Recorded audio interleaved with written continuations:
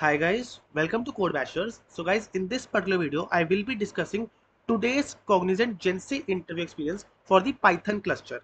This interview happened today, that is on 7th April 2025. So guys, lot of questions in this interview has been asked from Python as well as DBM and SQL questions have been asked. So make sure that you are watching this video till the end because every question discussed in this video can repeat in your interviews as well.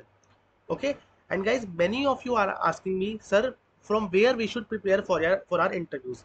So in this later part of this video, I will be discussing about the important interview IT subject notes which will help you for your last minute preparation for the Cognizant interview. So guys, now let's start this video. Before starting the video, make sure to hit that like and subscribe button for this channel because continuously on our channel we are making interview videos for Cognizant for all the profiles. You can check out this playlist. The link I will give you in the description box as well as in the I button. And guys, also do join this Telegram group. It is dedicated for 2025 batch students. All the discussions regarding different companies are happening in this particular group. So guys, now let's start the video.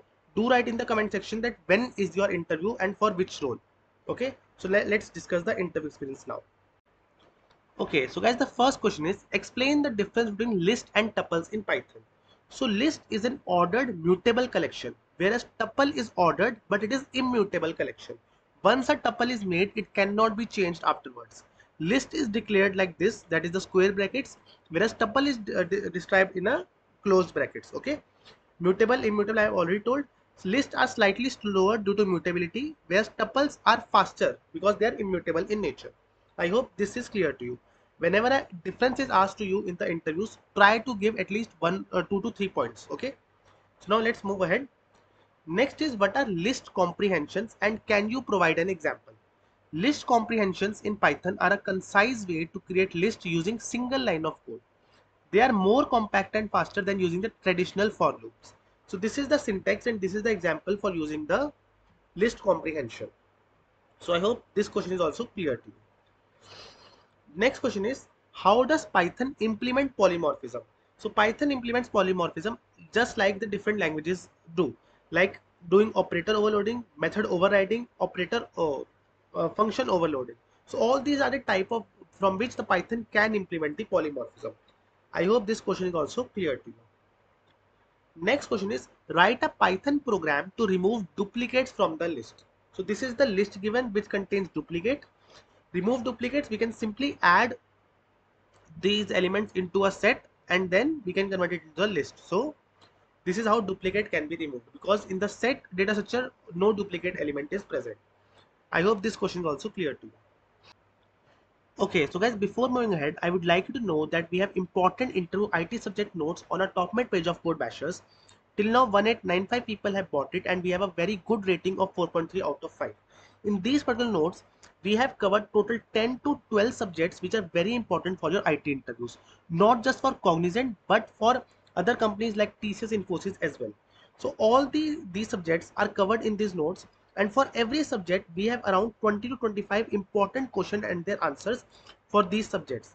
If I will show you the sample of, let's suppose, the Python interview question PDF, you will find we have a proper question, we have the proper answer, and wherever possible we have given the code sample as well. Similarly, if I will open the DBMS sample, you can see here we have proper question, we have proper answer, how you have to answer in the interviews. So I'm not saying that all the questions in your interviews will be repeating from here, but once you get these notes and prepare from these notes, they can help you in your last minute preparation, and around 70 to 80% questions can repeat in your interviews. Every subject mentioned here we have given the separate PDF in these notes. If you are interested, the links are in the description box and it is at a very nominal price of ₹99. So do check them out in the description box. Next question is what are the different types of joins in SQL? So joins in SQL are mostly of the 4 types: inner join, left join, right join, and full join. So inner join is when we want that common rows from 2 different tables. A left join is when we want common rows plus all the rows which are present in the left table but not in the right table. Right join is we want all the common rows plus all the rows which are present in the right table but not in the left table. Full join is when we want all the rows, whether they are common, whether there are rows in the left table or whether there are rows in the right table. So these are the high level difference between inner join, left join, right join and full join.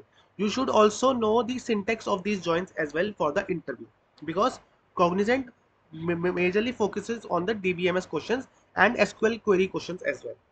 Okay, moving ahead, the next question is explain the difference between DDL and DML commands. So guys, DDL command is data definition language, DML command is data manipulation language. Through DDL commands, the schema of the database is changed or the table is changed. But through DML commands, only the data that is present inside a table is changed. So DDL commands are create, alter, drop, truncate. DML commands are select, insert, update and delete. Okay. So I hope this is clear to you. Next question is what are acid properties in database? So acid properties are atomicity, consistency, isolation and durability. You should know each and every property in detail. Okay, you can also Google them, and also you can find this answer in my notes as I've described earlier. Okay, you can check them out for different subjects. For last minute preparation also, the notes you can consider. Okay, I hope this question is clear to you. Next question is write a SQL query to retrieve the second highest salary from an employee table. So this is the second highest salary. So this is again a very commonly asked and important interview question. And in Gen Z interviews, quite frequently this question is getting asked. Okay, you can check from previous interview experiences as well that I posted on this playlist, that this type of questions and SQL queries are very common for the Cognizant interviews. Okay, now moving towards the next question.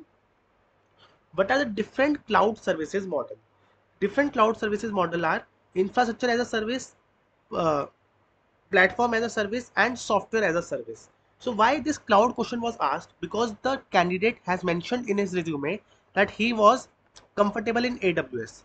So that's why we tell you that do not lie anything in your resume. The skills that you have mentioned in your resume, a question can be asked from you. So this question was based on the resume. Okay. Next question is explain the concept of virtualization in cloud computing. So again, based on resume, this question was asked. Next and the last question of this video, or the second last, is what are the containers and how do they differ from virtual machines? I hope this question is also clear to you. Okay, again, resume based AWS question, containers that we use through Docker, virtual machines that we used to use earlier. Okay, so basically the operating system is different here. How we configure a virtual machine and a container. Containers are more better than virtual machines. Okay, so I hope this question is also clear to you. The last question of this interview was discuss the benefits and challenges of cloud computing. So cloud computing, where everything is maintained on the servers instead of the actual hardware that we maintain in our companies.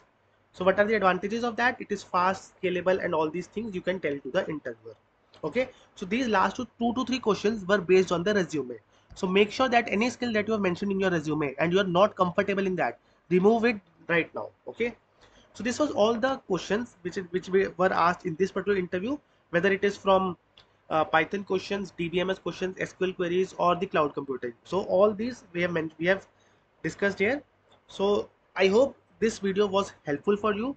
Do write in the comment section that when you have your Cognizant interview and for which role you have. Okay, and if you don't know from where you should prepare it, you can prepare for the last minute preparation through these important interview IT subject notes which are present on our top mid page. Okay, inside these notes we have covered all the subjects which you will from which questions can be asked from you in your interviews. Okay, for every subject 20 to 25 important questions have been discussed with their answers, and it will hardly take 4 to 5 hours to just read through all these notes and clear your interviews.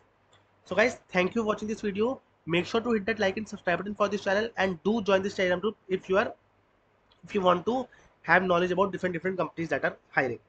Thank you for watching this video.